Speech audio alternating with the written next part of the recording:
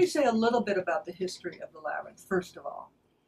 The Chartres-style labyrinth is a design that we know developed in Christian manuscripts around the 6th century.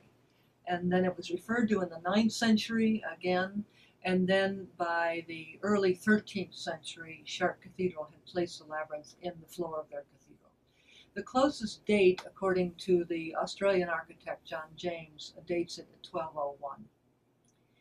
It was put in the floor like many cathedrals did in that time. In fact, of the 80 cathedrals that went up during the flowering of the Middle Ages, 23 of them had labyrinths. So this just isn't something that Chartres Cathedral did, some kind of crazy New Agey kind of thing. It's actually something that many of the cathedrals did in the Middle Ages.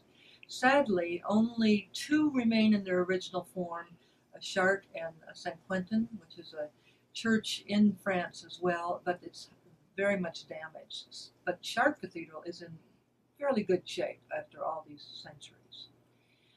There's a third one in Amiens Cathedral in north of Paris, about 2 hours by train, and that's been reconstituted. It was actually ripped up in 1824 and then replaced in 1895. It was probably ripped up because the floors wore out. And that's one of the unique things about Chartres Cathedral, is that the Beauce Quarry stone hardened over the ages. It didn't wear out, it hardened, unlike the other cathedrals, and that's why the labyrinth is in its original form. Now, why were labyrinths in these European Gothic cathedrals? The officials of Chartres confirmed that one of the ways of teaching people about the journey to God was to use the labyrinth. Don't forget, in Gothic cathedrals, nothing is for decoration. All the stained glass windows tell certainly the Christian story, usually the local murals along the cathedral. And if you go to Grace Cathedral in San Francisco, where all of this started in 1991, you can see very clear murals telling the story of the earthquake and the fire in 1906 and all.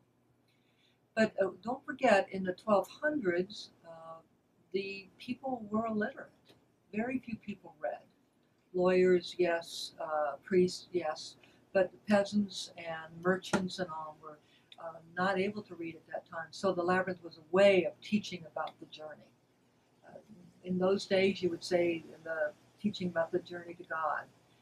We indeed embrace that as well. Sometimes people might use the word center, finding their way to center. So you're grounded, so you're there in a non-anxious presence in